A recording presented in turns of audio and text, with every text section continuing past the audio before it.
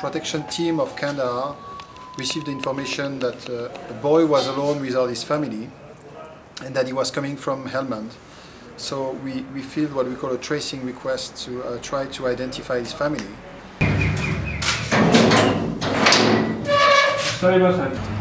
د ورک شوي هلک پلار یوه میاشت مخکې زموږ دفتر ته په لښکرګاه کې راغلی او موږ د پلټنې یو ځانګړې پاڼه لرو چې هغه موږ ورته خلاصه کړله او دغه د پلټنې پاڼه په دې کې کومک کوي چې موږ د ده د زوی چې یو کال مخکې ورک شوی دی معلومات وکړو خو دغه د معلومات چې کوم د مشترک ډېر کم وه چې زموږ سره د هلک په پیدا کولو کې مرسته وکړي.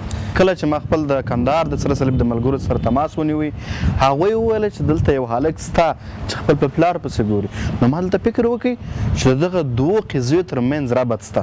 ما بیا د هلک پلار ته ټلیفون وکړ چې راسه زموږ د سره صلیب دفتر ته په لښکرګاه کې تر څو د هلک عکسونه وویني.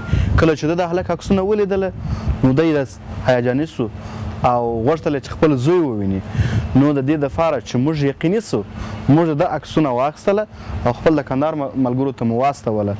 کله چې زموږ د کندهار ملګرو دغه عکسونه هغه هلک ته ورښکاره کړه نو هلک سمدستي خپل پلار وپېژندی له عکسو څخه چې دا زما پلار دی.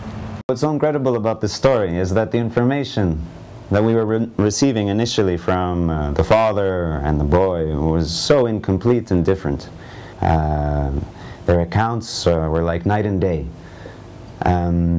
But when we showed the photo of the boy to the father, he was immediately convinced that this was his son.